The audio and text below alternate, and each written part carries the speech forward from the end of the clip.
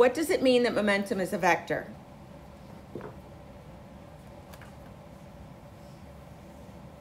Guys, let's think back to the very first day of this class. We talked about what the difference was between a vector and a scalar.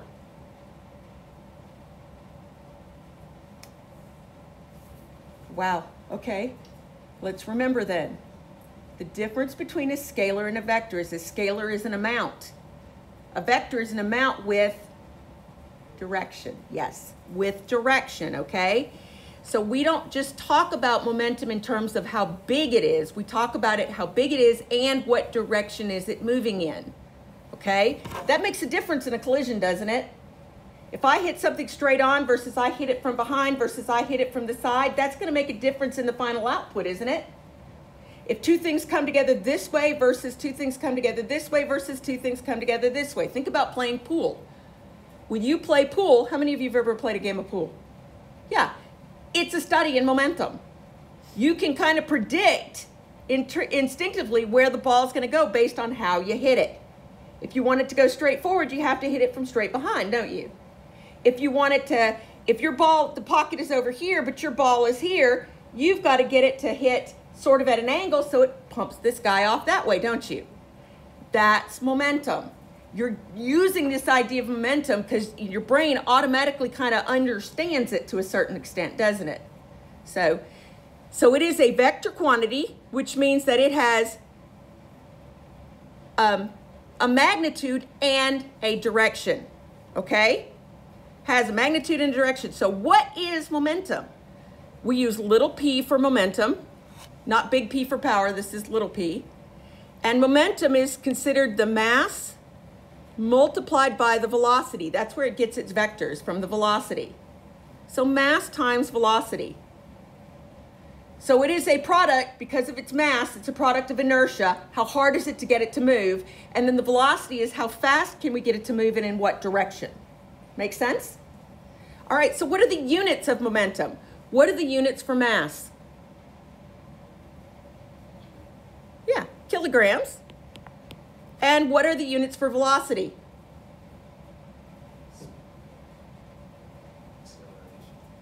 What's the units for velocity? Meters per second. Yes. So units of momentum are kilogram meters per second. Okay? Now, an alternative is this. Since we know newtons are equal to kilogram meters squared, or meters per second squared, excuse me, not meters squared. It's newtons are force times acceleration, right? So force is, newtons is force, which is mass times acceleration. So it's kilogram meters per second squared. So a kilogram meters per second is the same as saying a newton times the second. Newton seconds is also the units, if you see that. All right? Now remember I said it's a product of its mass, so it's inertia, isn't it? So it's how hard it is to get something started, but also how hard it is to get something to stop. So think about this. Momentum can be thought of as how difficult it is to stop an object in motion. Really, we should talk about this in terms of how difficult it is to get something to change its direction. Make sense? Okay, good. So if two objects have the same speed but different masses, the one with the greater mass is harder to stop. Would you agree with that? I would, yeah. It's easier to stop an ant going 10 meters per second than it is a train going 10 meters per second. Ant's easy to stop. It's like in football. Would you rather have to face a little 180-pound running back or a 300-pound guard? 300-pound guard is going to be harder to stop his motion, isn't it? But what do they do in football? See, good football players, like good running backs, know momentum. They know instinctively no momentum. Because what are they doing? They're going fast and they're playing the angles, aren't they? Have you ever seen them? They spin. They bounce off of people to get themselves past, don't they? Because they know they can't win straight on. But they can sort of use their running momentum, their velocity. Even though their mass is lower, they get their velocity higher. And there's this trade-off so that they can keep their momentum going past somebody and continue down the field. Football is a great place to look at momentum, okay? For two objects with the same mass, the one with the greater speed is harder to stop. So if you have two cars going the same mass, two identical cars, which one's going to be harder to stop? The one going 10 miles per hour or the one going 30 miles per hour? 30, isn't it? So the one that's faster. So you have to look at this trade-off between mass and velocity, all right? So let's look at this. It says a llama has a mass of 90 kilograms and gallops at 2 meters per second. An alpaca has a mass of 60 and runs at 3 meters per second. Compare the inertia and the momentum of each object. So, inertia. What does inertia have to do with? Guys, inertia strictly has to do with their mass. So which one weighs more? Which one has more mass? So which one has more inertia? Okay, so remember this.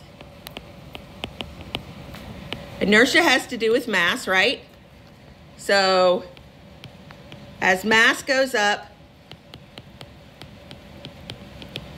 inertia goes up, doesn't it?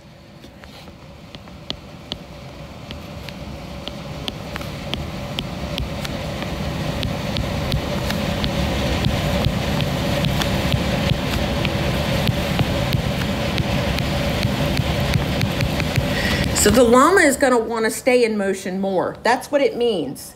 Remember, inertia has to do with how hard it is to get something going or keep it going. It's going to be easier to keep the llama going, isn't it? Because the llama has more mass. However, momentum. Momentum is a product of both its inertia and its speed. So let's compare the inertia, the momentum of the llama versus the momentum of the alpaca. So it's mass times velocity, isn't it? So its mass is 90, but its velocity is 2. So what is its momentum?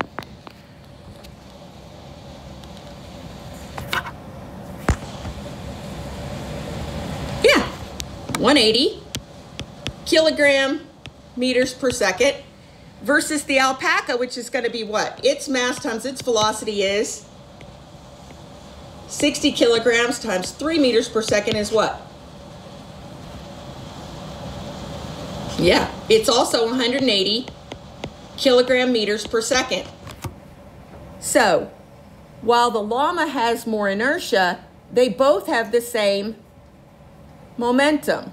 In other words, the alpaca made up for its lack of mass by going faster. So they have the same momentum.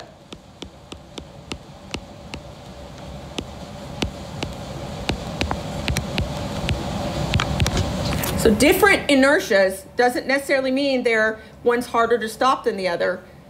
You can make up for your lack of inertia by increasing your speed. All right, so relate impulse to change in momentum. All right, so impulse is J. Okay? So we know impulse is J. So what do we know? Momentum is closely related to force. In other words, we can apply a force for a certain amount of time and an object will change its momentum. I want you to think about this. Let's look at this. We have V final equals V initial plus AT, don't we? So V final minus V initial is equal to AT. Well, what would happen if we multiplied all of this by M? Look what we would have. MV final minus MV initial equals MA times T. Well, guys, why did I do this? What is MV? Look up on your paper. What is MV? Momentum. So what we have here and what you're seeing here is you're seeing the final momentum minus the initial momentum. And guys, what is MA? It's force, isn't it? Yep, it's the sum of forces, isn't it? So what we find out is mv final becomes momentum final minus mv initial, which is initial momentum, is equal to force times time.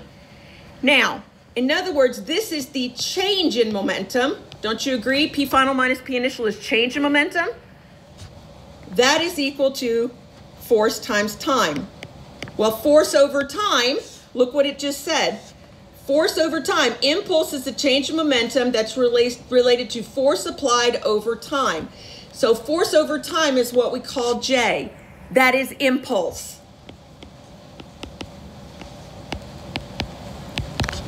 So impulse literally is, the impulse momentum theorem says that impulse is change in momentum.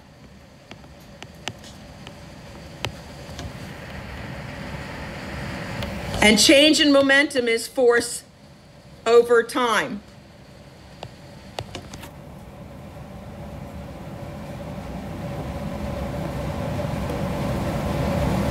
Now, what are the units of impulse? Well, what are the units of force?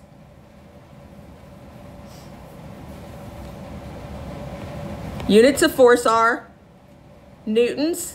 Units of time are what? Does it not make sense? Newton seconds, didn't we just see that as an alternative to the units up here?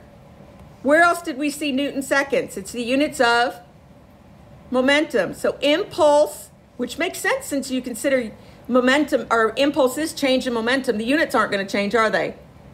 So it makes sense that the units of impulse are the same as the units for momentum.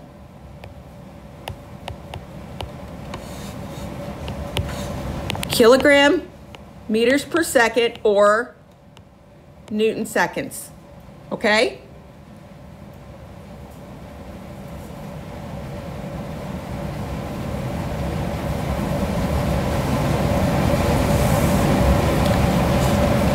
Is everybody good? Anybody have any questions so far?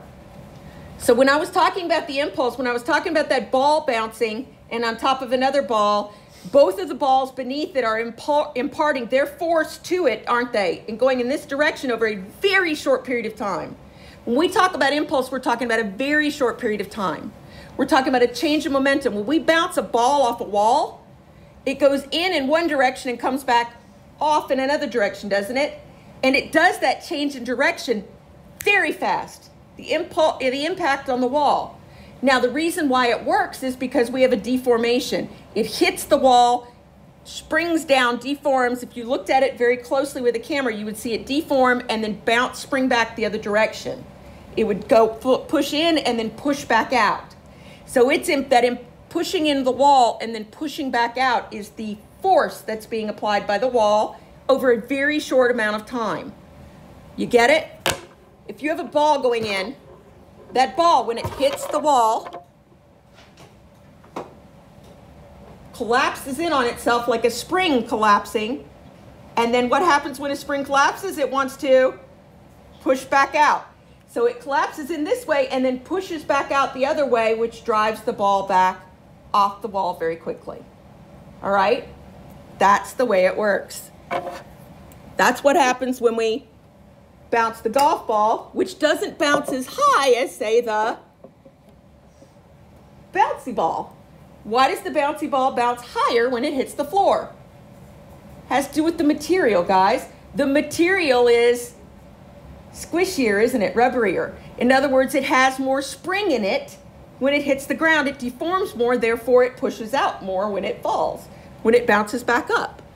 That's why bouncy balls have to be made of this, whereas golf balls have like rubber bands and baseballs have rubber bands inside. And so they're very springy inside, but there's a hard exterior. They're still got some bounce, say more than the other ball I was using, right? Or even a basketball.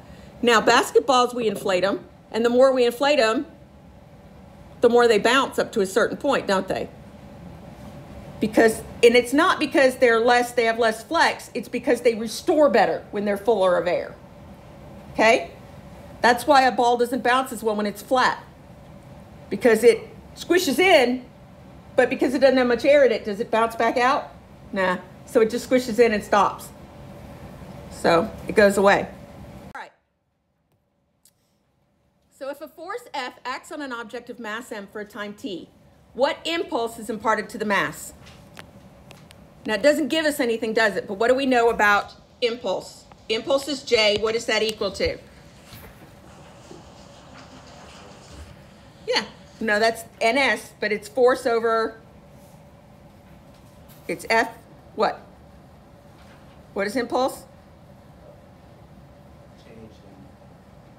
Change in momentum or F times T. So F times T. That's the impulse imparted to the mass. Right? Okay. What's the change in momentum of the mass?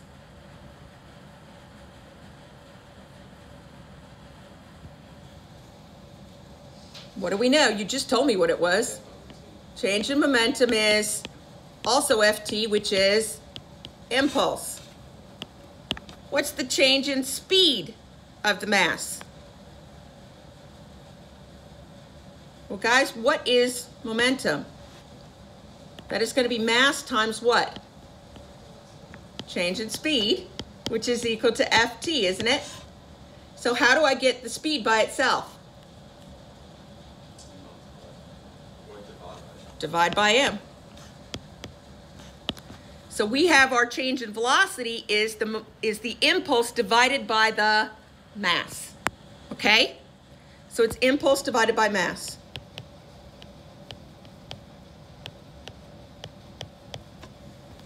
All right. So now, let's see how this affects people. A car abruptly goes from a velocity of 15 meters per second to rest after a collision. Guys, why do we use airbags along with seat belts? This has everything to do with impulse. I want you to picture what happens in a car crash. If you're wearing your seat belt, what happens in a car crash? You keep going, don't you?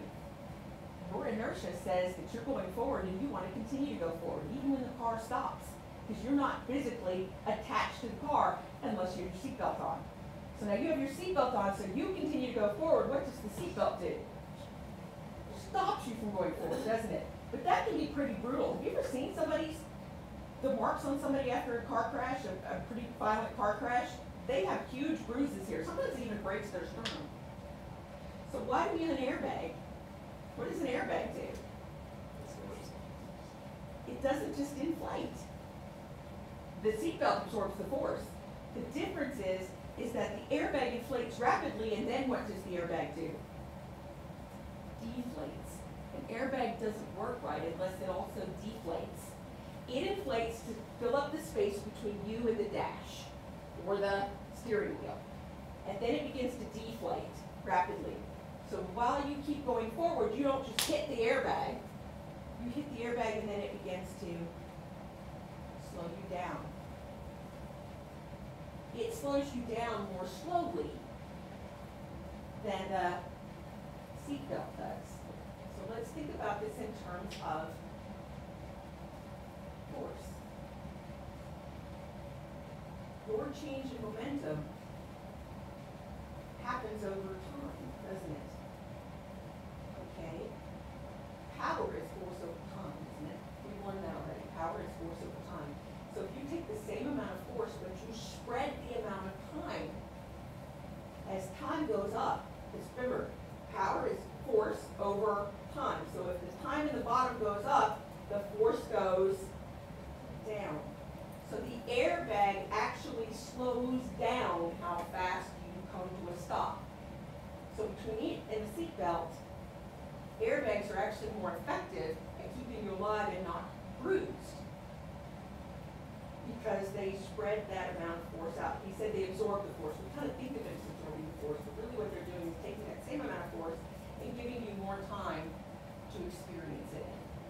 So there's less power involved, and power is the thing that's going to hurt your body.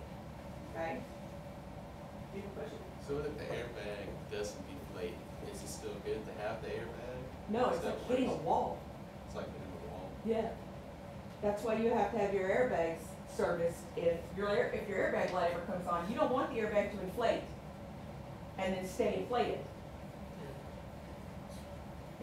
It's like hitting the dash. I mean, it's a hard thing as you're hitting. Wham! Now that'd be worse. You've got to have the airbag deflate as well. If the airbag doesn't deflate, you're in trouble. So yeah, no. So, explain why the airbag is deployed to protect the driver of the vehicle.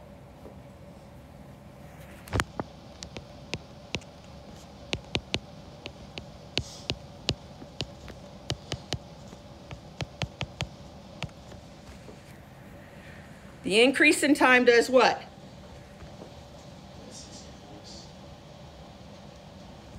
Yeah.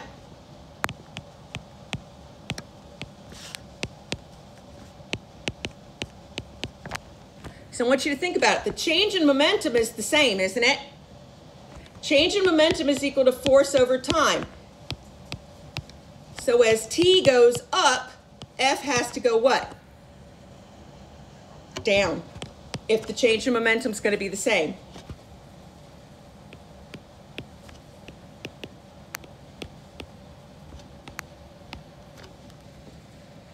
So now, for a defined change in momentum, what do we call it if something goes up and the other thing goes down? What type of proportion is that? Yeah. So the time and force are inversely proportional. An increase in time or a smaller time will require a what? Greater force, yes. To change the object's momentum by a certain amount. For a constant force, more time leads to a greater change in momentum.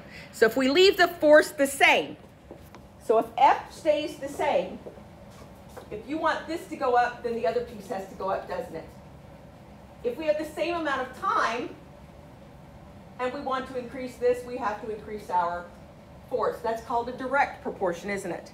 So on opposite sides, we've got a direct proportion. For a predetermined time, a greater force will lead to a greater change in momentum. So let's look at example D. Soccer player can apply a force of 30 newtons to a ball with a mass of 1.5 kilograms. If the player remains in contact with the ball for 0.7 seconds, and if the ball was at rest when it was kicked. Now notice that really small amount of time. That right there is a hint that you should be looking at impulse. A lot of force over a short period of time. See it? Big force, small amount of time. Those are our hints that it's got to be impulse. How fast will the ball be moving when it leaves the player's foot? So what we want to know is this, and we know it was at rest when it was kicked. So if it was at rest, what does this mean? Its initial momentum was what?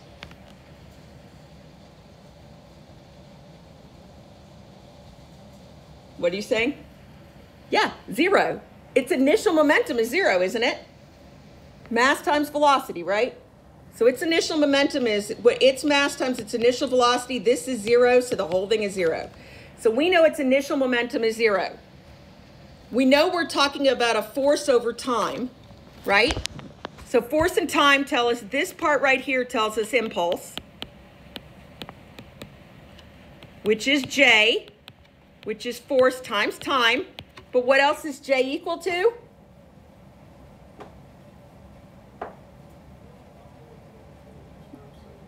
Delta P, right? Change in momentum. So change in momentum. So FT is equal to MV final minus MV initial. We already know this is 0. We just found that, didn't we? So we know the force is what? Time is? We know his mass is 1.5 times his final velocity. So just by knowing how hard he kicked the ball and how long it took, we can figure out what the velocity of the ball is. Okay? So what is the final velocity of the ball when it leaves the player's foot?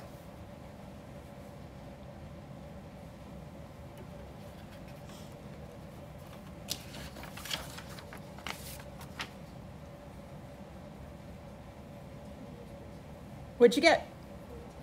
14?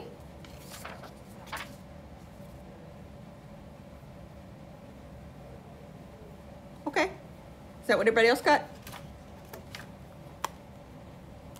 Let's see. 30 times 0.7 divided by 1.5. I think, yep, 14. So it's going 14 meters per second. So far, so good? All right. So let's look at this guy. Find the rebound speed of a half a kilogram ball falling straight down so that it hits the floor moving at 5 meters per second if the average normal force exerted by the floor is 205 newtons for 0.02 seconds. So again, you see this force time thing and you must think impulse. Now this time we have a mass, don't we? This is mass. This is our initial velocity, isn't it? Do you see how I'm identifying the pieces? So I know I have impulse, so I'm literally going to write that thing down again. Impulse is force times time, which is equal to change in momentum.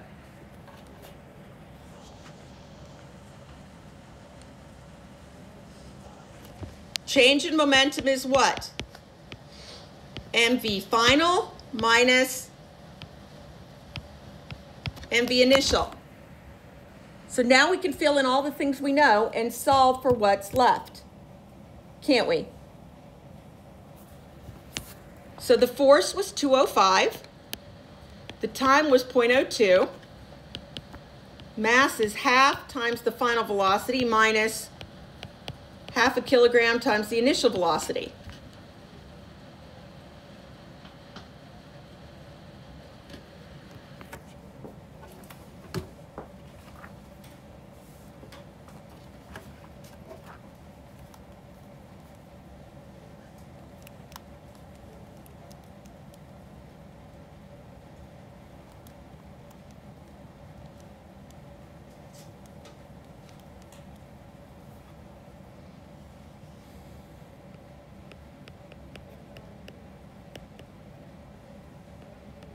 Is that what everybody got? Final velocity is 13.2.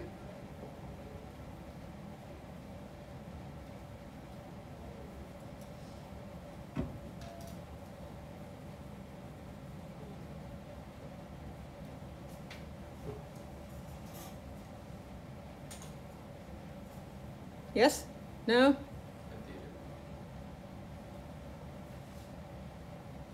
205 times 0.02, right? Plus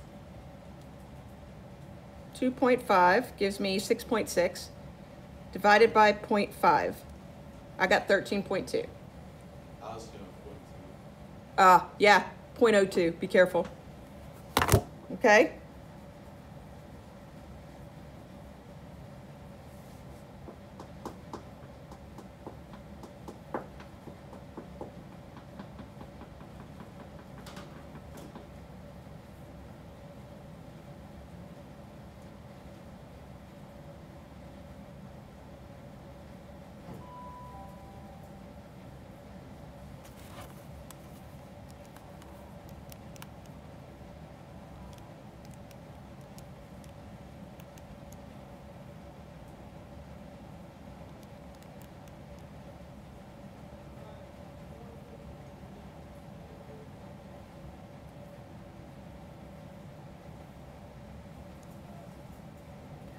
Now,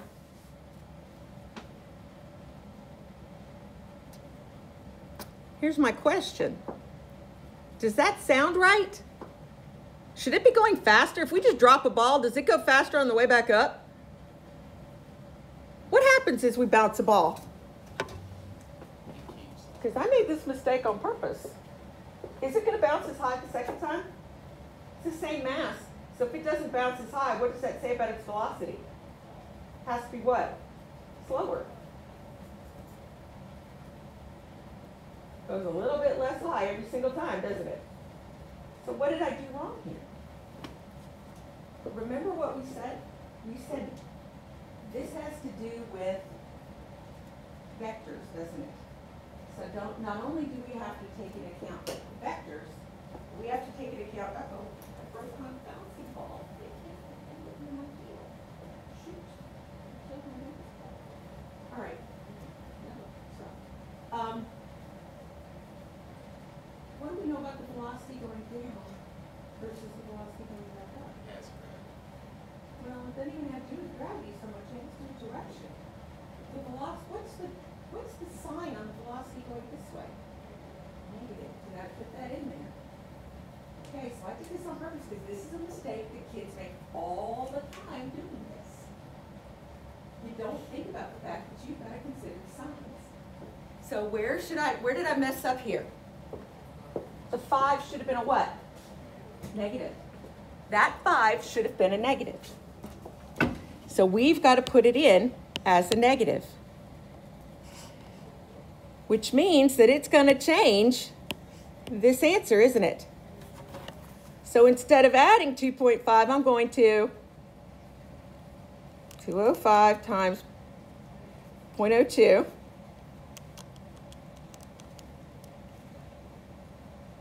minus 2.5 divided by 0.5 is actually what? 3.2 meters per second. That seems more reasonable, doesn't it? Not going quite as fast. Matter of fact, we could tell how much of its bounce is still left if we divided 3.2 by 5. Take 3.2 and divide that by 5, its initial velocity. It only rebounded 64% of its original height. Make sense? So we could tell that pretty much every time. Now, let's look at the next one. In the real world, force pushing an object does not remain precisely constant. That's true, and can change with time. So, force versus time graph. I want you to look. If this is force and this is time, how does this graph relate to impulse? What is impulse? Force times time, isn't it? Well, guys, force times time. If force is on this axis and time is on this axis, if we wanted to find the impulse, it would be this times this, which is area, isn't it? So the impulse is the area under the curve of a force time graph. You need to know that. That's super important, okay? It's the area under the curve. So all of this here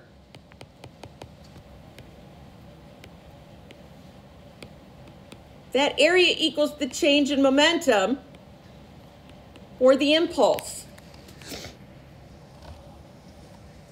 So let's find the impulse in 5 seconds. To do the impulse in 5 seconds, we need to break this down into 2 chunks that we can find the area of. This chunk and this chunk. We break it into pieces that we can find. So what is the area of the chunk in yellow? How do we find it?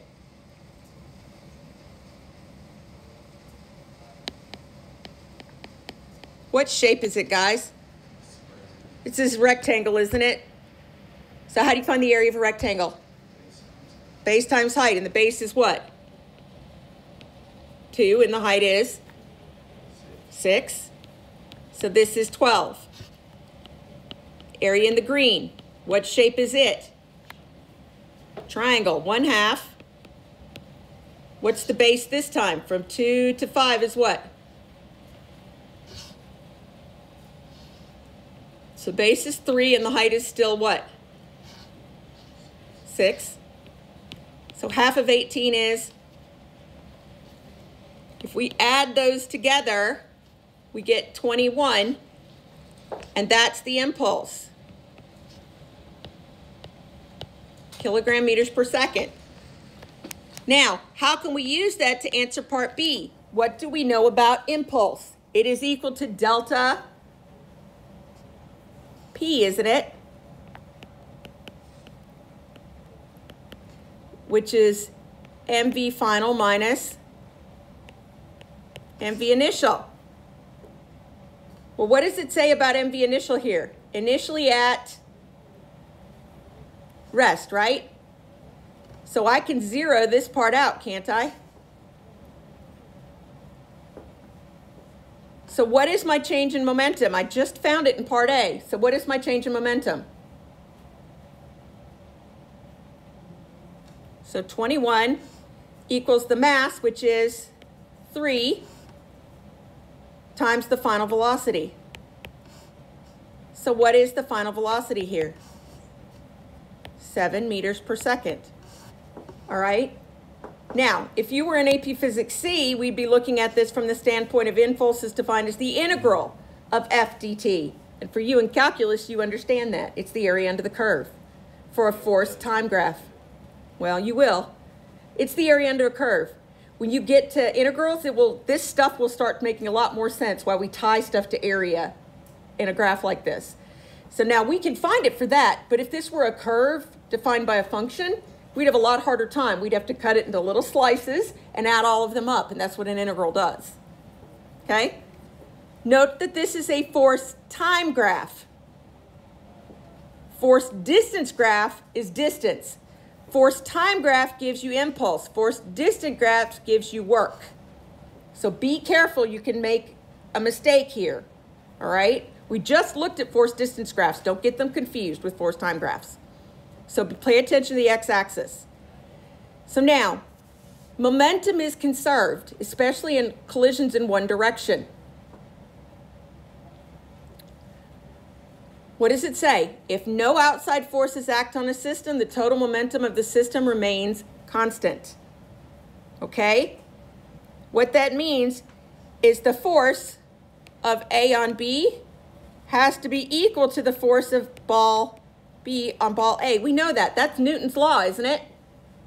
For every action, there's an equal and opposite reaction. So if that happens over the same amount of time, while they're in contact, think about it. The change in momentum, force times time, is the change in momentum, isn't it? So the change in momentum, so let's take this and multiply them both by t. So what we get is the change in momentum of A on B has to be equal to the change in momentum of B on A. In other words, momentum is conserved, just like energy is.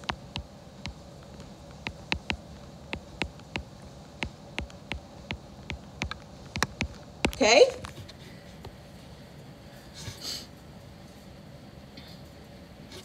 Force on ball A is also F by Newton's third law. The forces act on each ball as long as they are in contact. The same force acts on each ball as long as they are in contact. And that's exactly what we're talking about. Law of conservation of momentum. Total momentum of an isolated system never changes. The vector sum of the momentum remains the same, guys. In other words, the momentum final equals the momentum initial, what they start with. This is huge. This is what this whole chapter is about.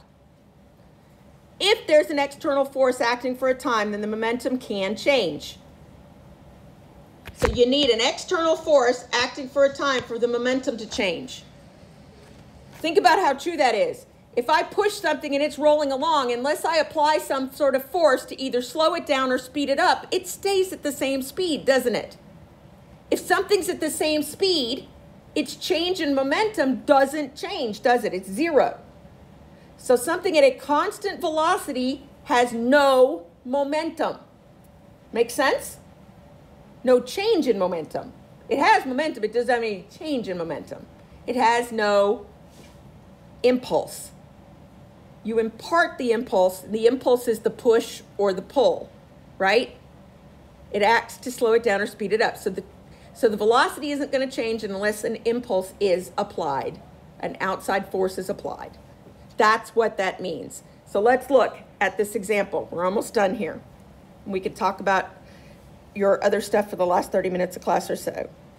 We have a 60-kilogram skater and a 100-kilogram skater push against one another. So I want you to think about what this is. You got skater 1 pushing against skater 2 on the ice.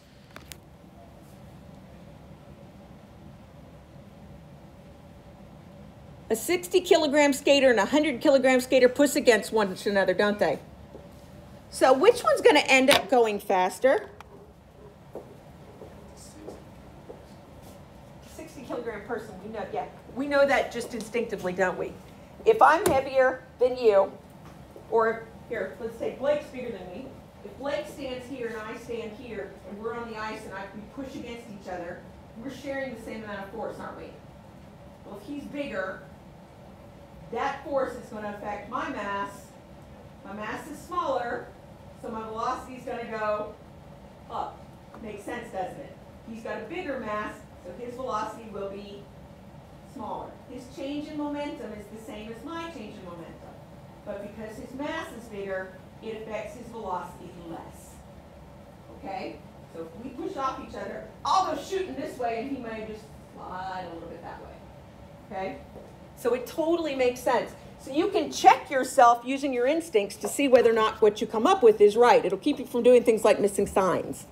All right? So suppose the magnitude of the push. So we're given the push. This is our force. We're given our time, which means we know anytime we see force and time, what should we be thinking? What word should come to mind? Impulse? Impulse. And impulse is what? Yep. And impulse, which is change in momentum. So, for part A, here we go. We're going to find impulse, which is F times T. And we're going to set that equal to the change in momentum. So our force is 100. Our time is 2 seconds. And that is going to be mv final minus mv initial. What is their mv initial?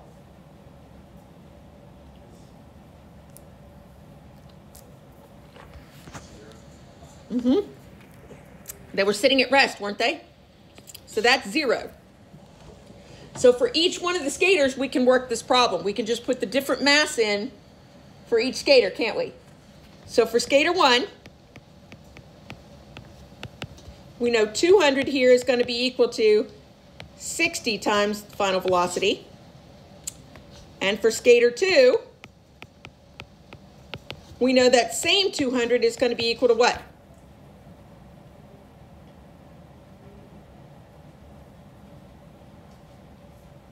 100 times the final velocity. So what is the final velocity of each one of them?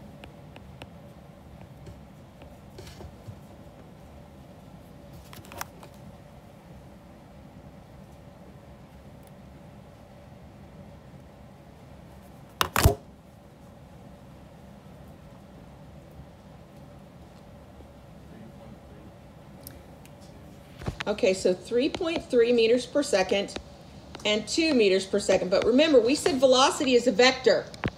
So one of these has to be negative, doesn't it? So according to my picture, which one's going to be going backwards? Skater 1's going to be going this way.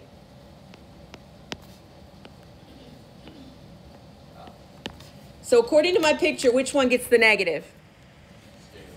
Skater 1 gets the negative, doesn't it? That's because this would have been negative for them, wouldn't it? The force is also a vector. Its force is pushing him this way. Skater 1's 2 is going this way. So the force is propelling forward this way. So positive 2 meters per second, but the force is going backwards, which makes it negative. Okay? All right. Part B. Was momentum conserved? Now, to answer this question, you have to ask yourself, was that push an internal or an external to the system? What do we define the system as? If we had to draw a circle around the system, what would the system be? The 2 skaters, wouldn't it? There's my system. Is the push occurring inside that circle? Yes. So the push was an internal force.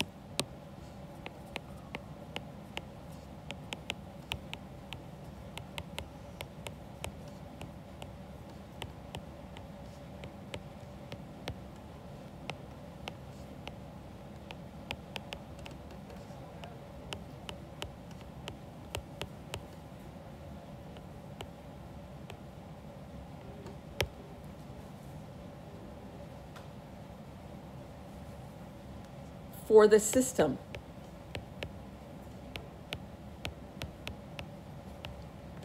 So if it's an internal force, the momentum of the system isn't going to change, is it? What one skater loses, the other skater picks up, doesn't it? So is momentum conserved?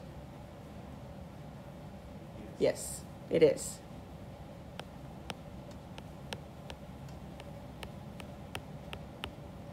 Now, an example of an external force would be if a third person, these two were standing next to each other and a third person came along and hit them both. Everybody's momentum would, there's two skaters, the momentum would change without them having done anything, would it? That's an external force. So the momentum would not have been conserved for just the two of them. Now for all three skaters, yeah. If you drew this picture a little bit bigger, yes. All right. Last example. 75-kilogram man throws a 25-kilogram package at 6 meters per second from a 100-kilogram boat. The boat is originally at rest. What is the speed of the final speed of the boat? P initial equals P final. That's what we always start with on these, okay, guys? So, what is the initial velocity before the package is thrown? V initial is 0, isn't it? So this entire side is 0. What is the final velocity?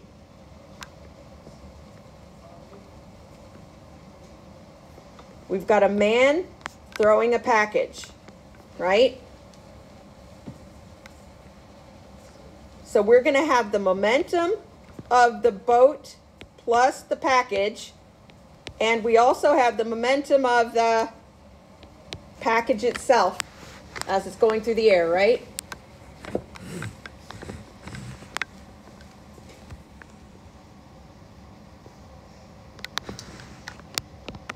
So we have the mass of the boat plus the mass of the pack times the final velocity of both together, plus the mass of the package times the velocity of the package to begin with. Okay?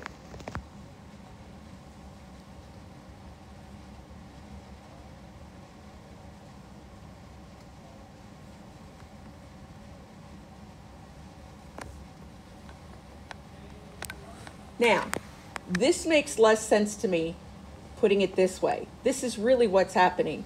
But what I would like to do is have you think about it, and it might be easier for you to think about is what's moving. We know in the end we want to know about the boat and package, right? They're together at the end. In the beginning, the only thing moving is the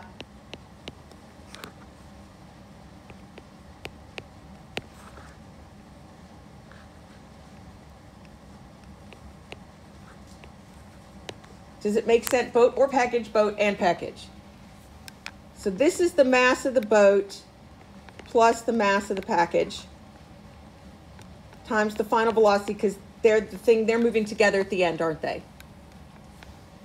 This is the mass of the boat, velocity of the boat. Yes? Hey, can I get you to post your first block of 10 for me? Oh, I'm sorry. Yes, I've been doing so well too. Thank you. Mm-hmm. It's the first time all 9 weeks I've missed.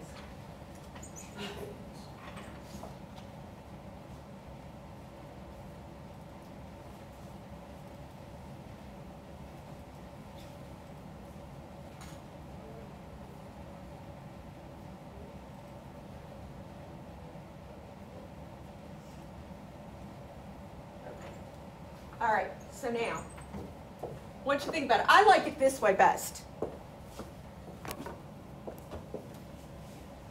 Yeah? Okay. So what do we know here?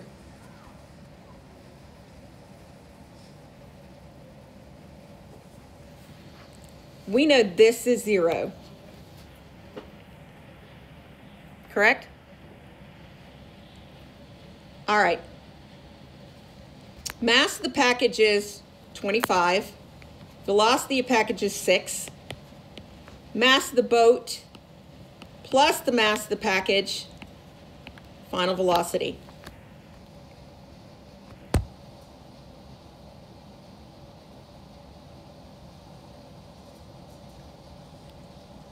So let's just not even look at it this way, and let's look at it from the standpoint of what's moving before the impact versus what's moving after the collision. Does that make more sense to think about it that way?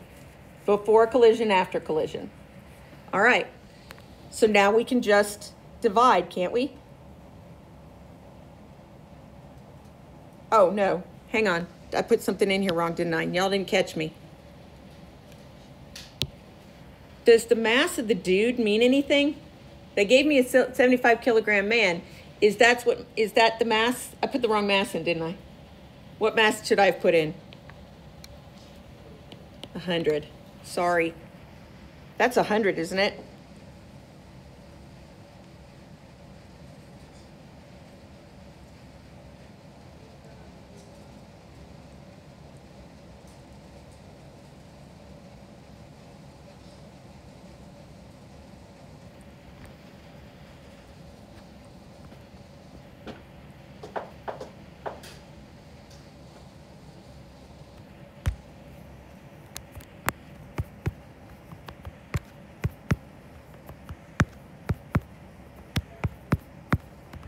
So what do we get?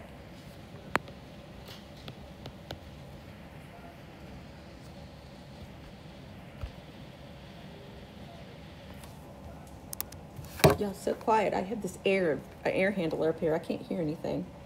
So 25 times 6 divided by 125 is 1.2 meters per second. Okay?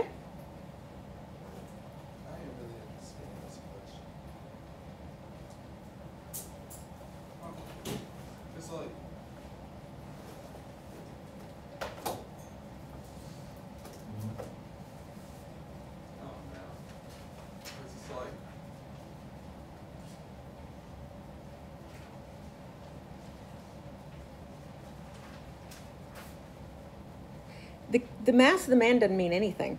Yeah. That was to throw you off. We've got a package that's moving, hitting a boat that's at rest. That's the part that really matters. A package moving, a boat at rest, that's the initial condition, isn't it? And that's what we saw here. Boat at rest, package is moving, and then in the end, the boat and the package are together because he threw it into the boat, didn't he? Oh, no, he threw it from the boat, didn't he? Yeah, it's funny. It's a morning, guys. He threw it from the boat. So what is the final mass? He's on the boat. Okay, so let's just start all over again. Ugh. Because I screwed this one all the way up, didn't I? All right, so let's actually read the problem this time. So in the beginning, we've got man and package and boat, don't we? All there. In the end, we just have man and boat, no package, correct?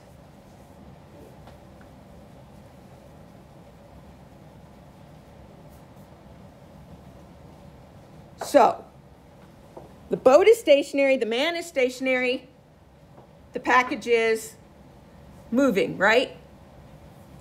All right. So now we also have to consider, let's picture in our head what's going to happen. If we have the man standing in the boat holding the package and he throws the package this way, this is the velocity of the package, correct? What direction is the boat going to go in reaction? The other way. So this is before, and then after we just have the man in the boat, and the boat is going to be going that way, isn't it?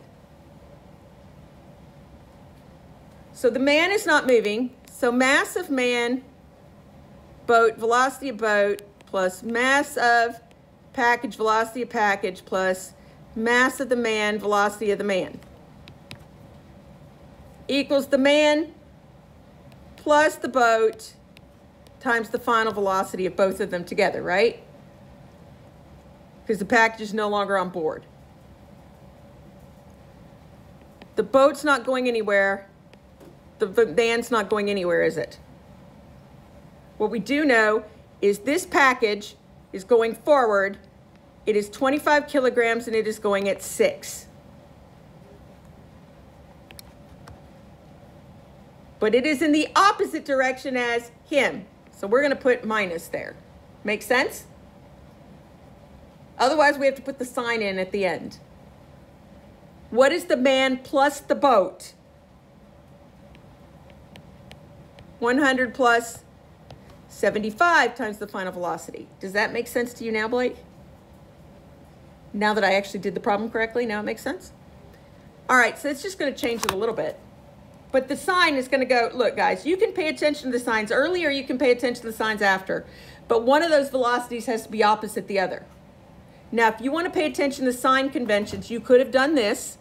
You could have said, all right, I'm not going to make that negative because my picture shows that positive, so I'm going to make this negative. Okay? It doesn't matter which side you put the negative sign on as long as you realize that one is opposite the other. Are we okay with that? Okay. So now let's divide and figure out what the velocity, the final velocity of the man and the boat together are. So 25 times 6 divided by 175 is point what? 0.86 meters per second, and it's negative, isn't it?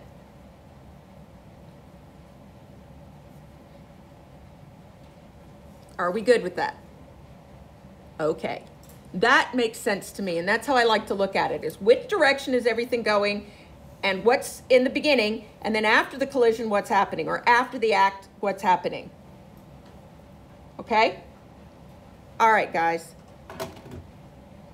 We know that the velocity of the package we said was positive, so the velocity of the boat has to be negative. Always check your signs at the end and make sure, according to what you picture in your head, is actually going to happen, because your instincts are usually pretty good on these.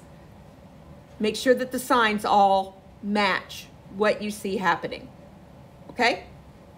Any questions about momentum?